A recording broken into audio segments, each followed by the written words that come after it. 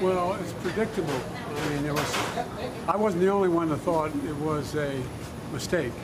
But I think that the idea of cutting taxes on the super wealthy at a time when, anyway, I just think, I disagreed with the policy, but that's up to Great Britain to make that judgment, not me.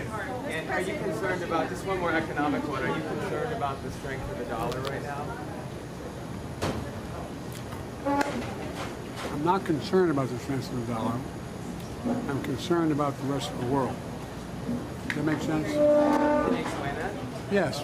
Our economy is strong as hell.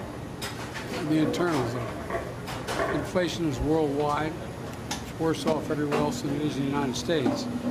So the problem is the lack of economic growth and sound policy in other countries, not so much ours. And that's how it's worldwide inflation.